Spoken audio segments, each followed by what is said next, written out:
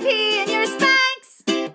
Miss Blakely has designed this amazing double layered panel that with the right body contortion opens for the perfect size of urine flow.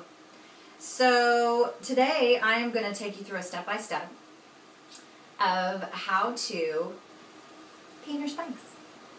Come on. But I would just, have your knees about shoulder width apart and, lean a little forward. Okay, there's like a little pool, like it made a little bowl. If you need to rest your hands on your knees, look at your target, concentrate. I'm soaked. I think this is going to help with the spread.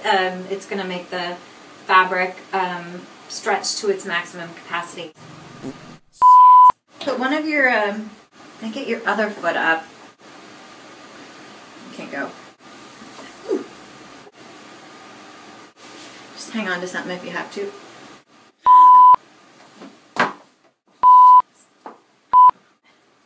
Fuck. Make a bigger hole.